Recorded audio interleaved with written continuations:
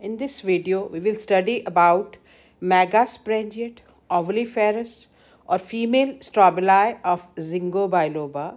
Ginkgo biloba is living fossil because this is the only genera of the Ginkgo biloba which is living. All other genera have become extinct. Now, female strobili, this arises in the axil of scale or foliage leaves. These are also born on the dwarf shoot. Now here we can see two erect ovules. They are born on each bifurcated peduncle.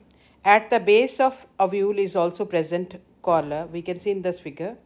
Now this is the dwarf shoot and this is the peduncle now which is bifurcating and bearing ovule at its tip, and at the base of ovule is also present collar. And then later on at maturity this ovule will ripen to form the seed. Now we can also see the structure of Megasporangiate strobili or ovule. Mature ovule has collar at its base. This will support it. This is the mass of the parenchymatous tissue called as nucleus, and this nucleus is covered by coverings called as integuments. At one side integuments are not there. This is called as micropillar end. And this part of the ovule is called as chalazal end. Here some of the cells of the nucleus they disorganize to form the pollen chamber. Function of pollen chamber is to receive the pollen grains after pollination.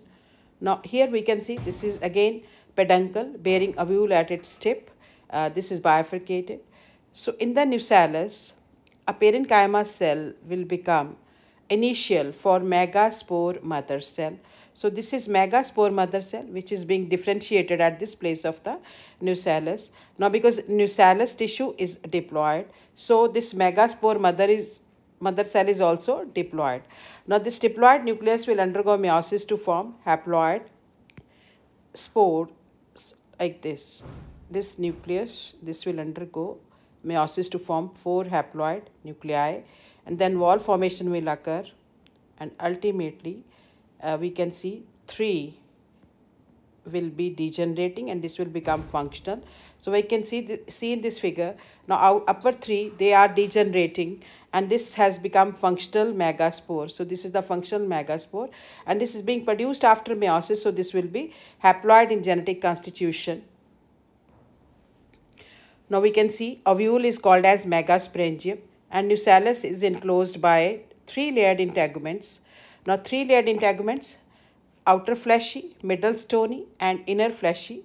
Nucleus has single megaspore mother cell which is diploid, but this will undergo meiosis to form 4 haploid megaspores.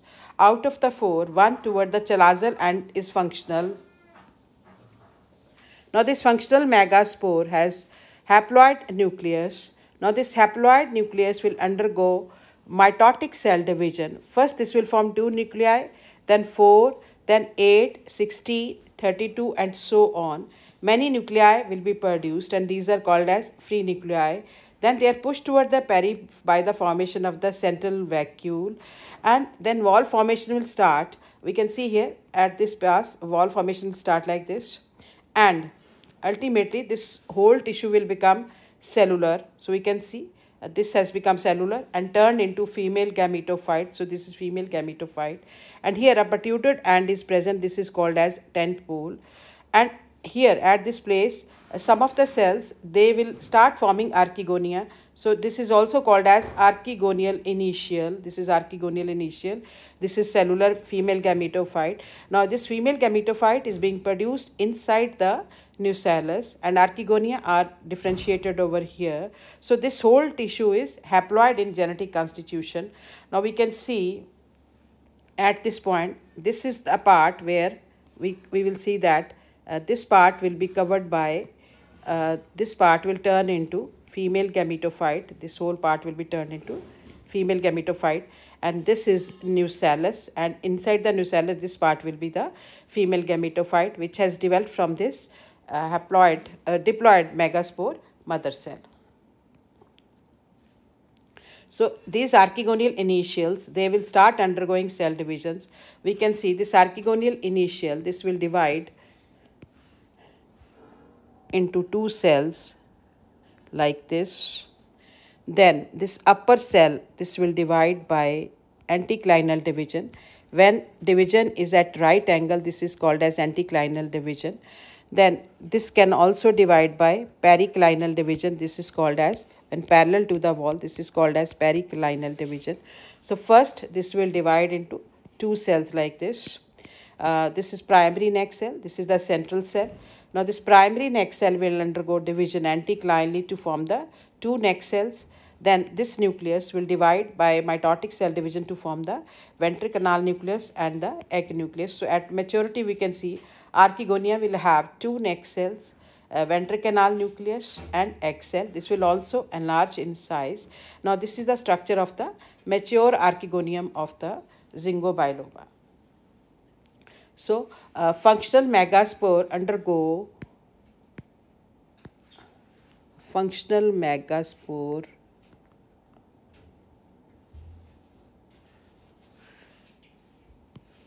I have to correct it. I will correct it. This is functional megaspore. As we have just seen, this will undergo free nuclear division. About 8,000 free nuclei they are produced, and we have seen anticlinal wall start forming from the periphery toward the central vacuole, and this will be converted to cellular female gametophyte. Then archegonial initial may be 2 in number, sometime number may go at 5. At the micropillar end, they will start forming archegonia. Archegonia consists of two neck cell, ventricanal nucleus and large egg cell. Like here, we can see these are two neck cell, ventricanal nucleus, and this is the egg nucleus. Now, this is the structure of mature ovule of the Ginkgo biloba. Now, out of the two ovules, one will develop into seed, and we can see here this part is micropyle, and these are pollen grains which have reached to the pollen chamber. This is the outermost covering called as integument. This is differentiated into outer fleshy layer, middle stony layer, and inner fleshy layer. So this is the longitudinal section of the mature ovule. And in the nucellus, this part is nucellus. This is female gametophyte, and these are the mature archegonia present over here. This protrude structure, which is a peculiar beak-like protuberance, this is called as tent pole, and the area around this has disorganized to form a chamber called as archegonial chamber. And this is the base of the ovule called as collar. So these pollen grain here in the micropillar end or in the pollen chamber of the ovule, they will reach at the 4-celled stage. Now this is the structure of the microspore or the pollen grain. Like we discussed in the earlier video, link will be shared in the description box, how these 4-cell structure is produced inside the microspore mother cell. These are two prothelial cell, this is the generative cell, and this is the tube cell. At this stage, this will reach here at the micropillar chamber of the ovule, and then this will start forming pollen tube. And this is the mature archegonium having two neck cell, ventricanal nucleus, and this is the egg cell. Now this pollen tube, I have to make you understand how this happens. Now when this reaches here at the 4-cell stage, at this 4-cell stage, then this will start forming pollen tube like this. Now this is the pollen tube which is being produced, and this generative nucleus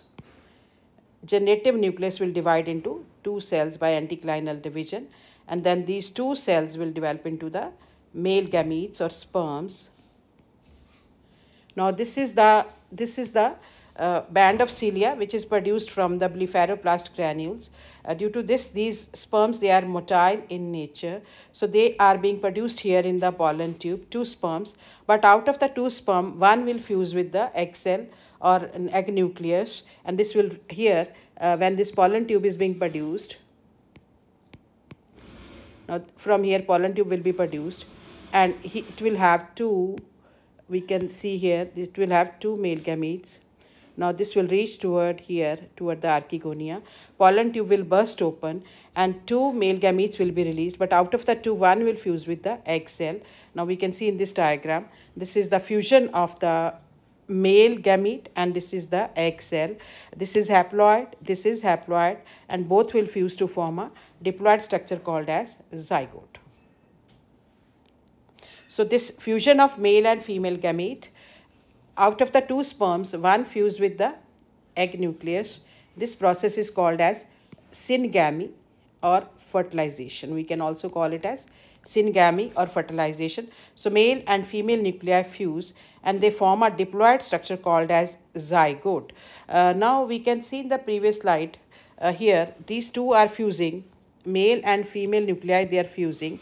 So ultimately what will happen, we will get a diploid structure. After fusion, we will get a diploid structure having diploid nucleus. Now this will be having diploid nucleus formed after fusion of the male and the female nuclei. So this will be 2n and this is called as zygote.